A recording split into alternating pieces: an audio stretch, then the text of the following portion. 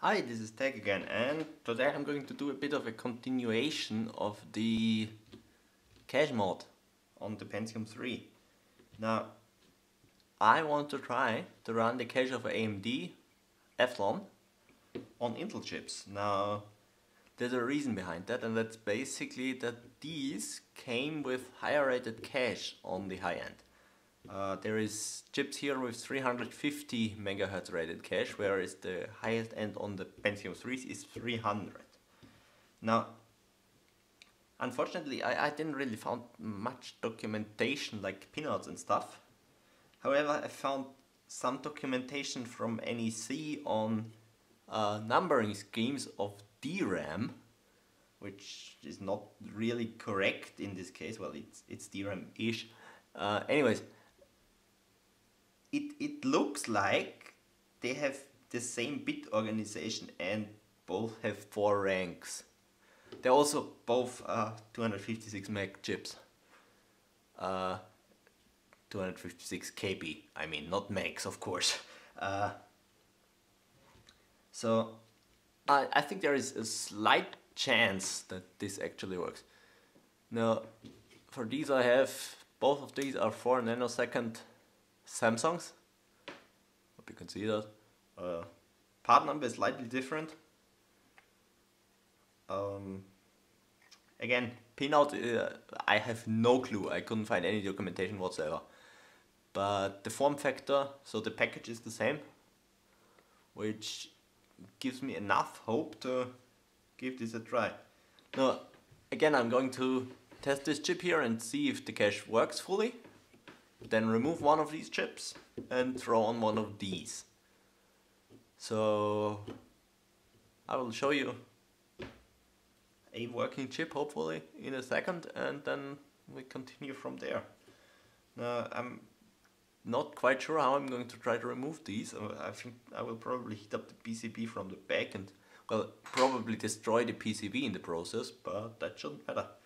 Anyways, I'm going to quickly put a cut here to a hopefully running Pentium III. Okay, here we are. As you can see, our cache is detected. Now with these chips, usually if something is wrong with your cache, it's going to say 0 kilobytes there. So looks like we have a working cache on this Pentium II. Pentium III, I mean. Now let's get back to the bench and start removing some cache from our AMD chip. Okay, here we are now. Don't feel too bad for these little AMD chips. This one is obviously dead, and so are all my donors, because, well, a lot of my chips I get from recycled, like electronic recyclers. And a lot of them crack open the cartridge in really bad ways and destroy the chips. So, fortunately, like, I would say 50% of the slot CPUs, maybe even more, I get are dead and irreparable, because they have basically flexed the PCB and it popped off the core, or put like small dents or cracks in the silicon itself. So it's not just like a ripped off resistor or something like that, because I would definitely fix that and keep the Athlon XP, well, maybe Athlon, I mean not XP, that was later. Maybe not in this case, because it's 500 MHz CPU, which is not really that special at all. Anyways, let's get cracking and remove that cache. Cache is already long gone. Again, preheating PCB a bit. Now, I'm still not sure if we're going to heat it up from the back and then like hope that they fall off or something, or I'm heating it up from the front and sort of force the chips off there. Because with removing them, it's actually not really important if we destroy some traces or anything, because it's not like we're going to use this chip. Nice and hot. Put a bunch of flux on here. I think I will hit it from the back and see what happens. Actually, maybe for additional safety, hold the cache chip on a piece of copper. Because I want to keep it as cool as possible for as long as possible. So basically reduce the risk of us killing the chip here.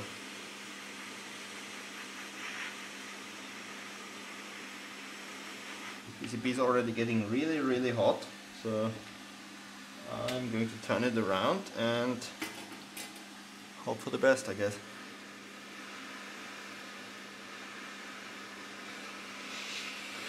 Trying to heat it up around the chip.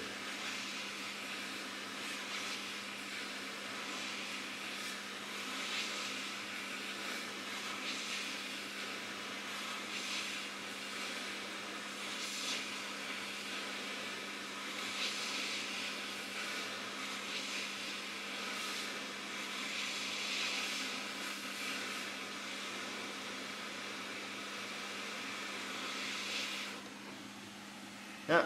When you remove these, try to not point the hot air at the chip directly, and especially while the chip is like when the chip gets desoldered, do not point the hot air at the chip of the PCB, because then you don't have the PCB as a heatsink sort of, and it's going to definitely die. You can 100% tell when they are dead. You can't tell 100% when they are alive.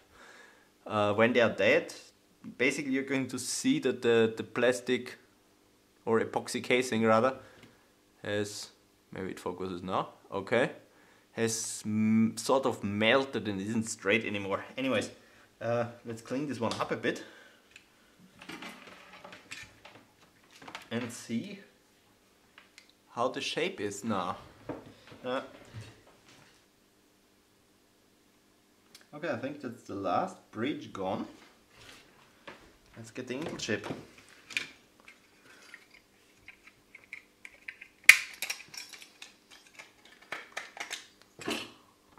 Zoom out a bit. Now I'm going to obviously remove one of those.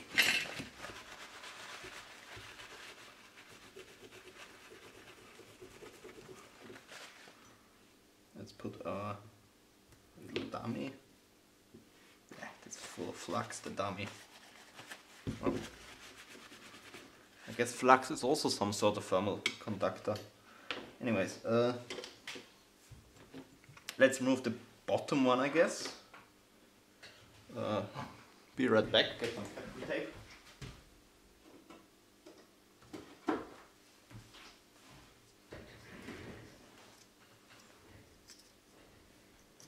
Captain tape here is really useful for protecting the slot part of the CPU from any solder.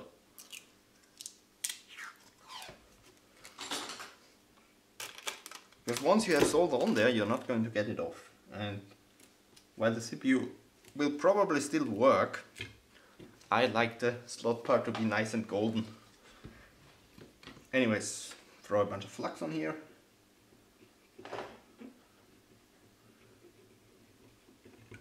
Going to preheat the board a bit.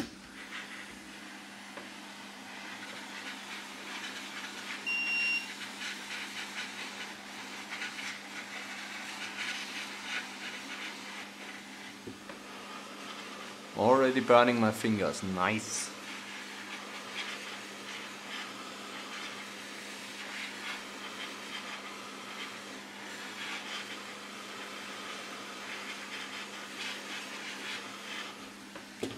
There we are. Board is prepared. I think it's going to be directly in view, yes. Fortunately I can't do much about that because I want to blow away from the core. And where did my copper thing go? Away from the core and away from the second test chip. And push it over to the right as I did with the last ones.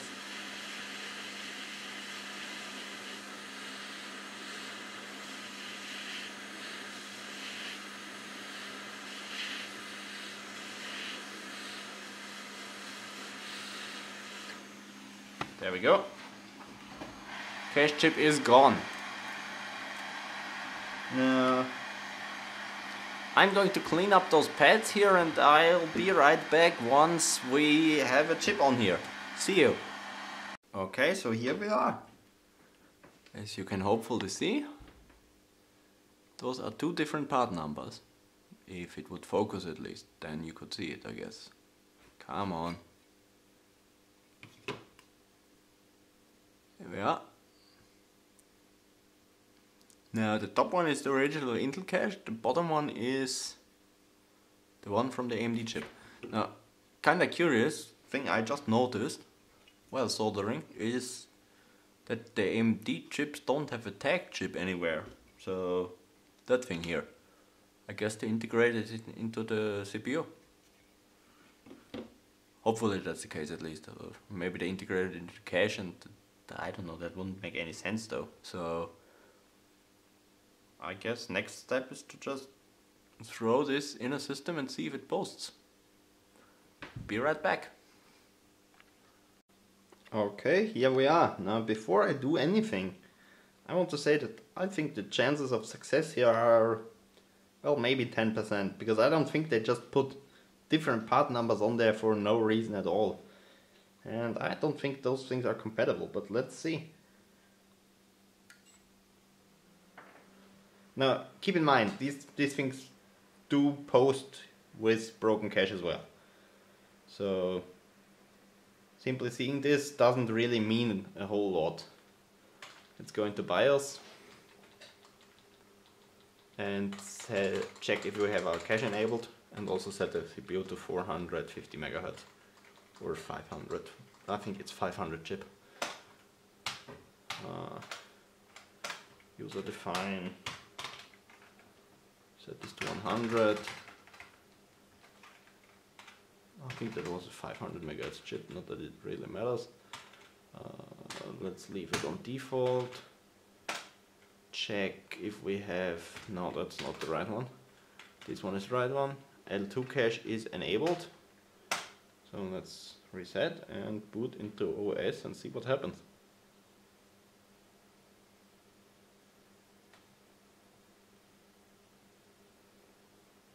Yep, 500, that's a 500 MHz chip.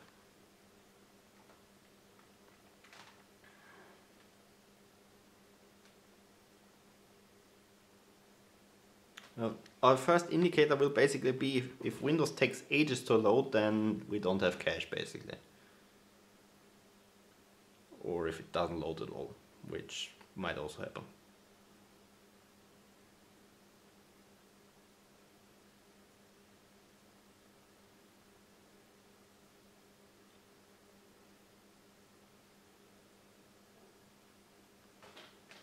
Yes, date and time is invalid, I know.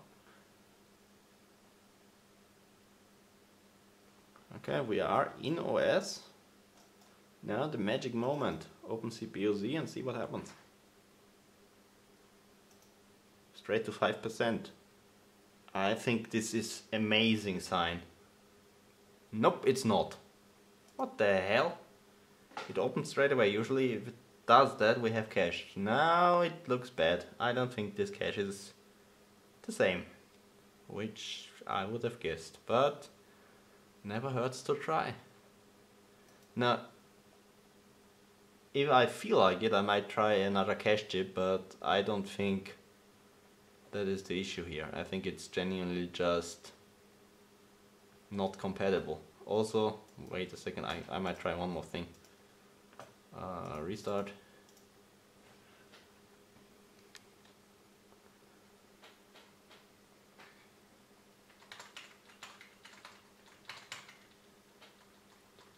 Now this still doesn't mean I'm going to throw away all my broken high-end Athlon chips. You can obviously still use the cache chips from those to put them on lower-end AMD stuff. And basically do the same as I did with the Pentium III before, with the 300 MHz cache on a 450 chip or a 500 chip, can't remember, but a lower rated chip. Chips as features, I don't want that. What did I want to do? Ah, yeah, right. Set this to 66 MHz and see if it works at lower clocks, but I don't think that would make any sense whatsoever.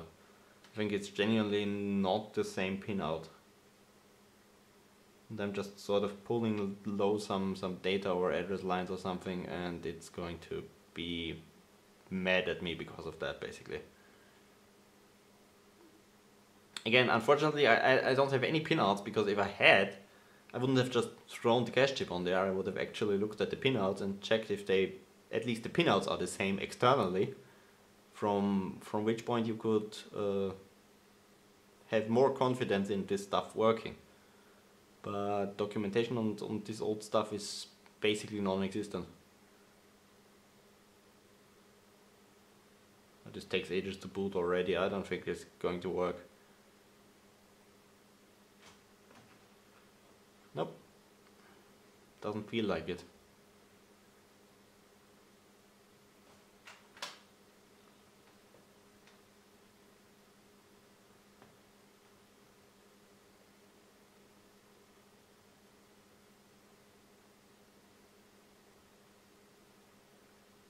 Now I think what I'm going to do now is put a Intel cache chip on here and see if I write the tech chip or this well, anything else on the PCB of the CPU, basically. Nah, still no cache.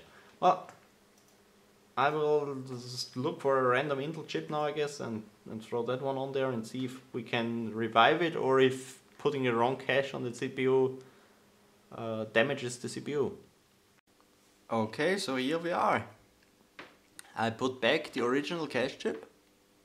So maybe, let me show you. Why does this camera not focus half the time? Those are now two of the same, and hopefully we didn't kill it when removing it. Anyways, I'm going to throw this back and see what happens. Okay, so I'm back. I already turned on the system, and as you can see, we have our cache again. Now, I guess we learned two things from this. One is that AMD cache definitely doesn't work on Intel chips. And two is that the cache seems to be not nearly as temperature sensitive as I would have thought. Because as you have seen in the video before, we basically, well, heated up the chip directly when we removed it. And that hot air was set to 440 degrees, so I'm honestly surprised it works. I was expecting it to not work and wanted to basically try again after that with a chip I removed more carefully, and well, it looks like you can heat up those things quite a bit and they're still alive, so maybe that's a good sign for cache modding other Intel chips, in the sense that it's not going to be as unlikely that it works, so basically better chance of success there. Anyways, I hope you sort of enjoyed this really random video and continuation to the Pentium II series, or Pentium III rather. I will also do some Pentium II stuff, especially because the original Pentium IIs have 4 cache chips, and I want to do some trickery there and test some stuff there. Also replacing the tech chip maybe, because of the only 512 megabyte cacheable stuff and stuff like that. Try to run like 1 gig on Pentium II or something. I will come up with something, because I definitely enjoy messing with this old platform, and well, the possibilities you don't have on modern stuff, like swapping cache, swapping the controller of the cache, and just messing around with hardware mods in general. Anyways, that's about it, and well, the Pentium II system will be back soon, I think.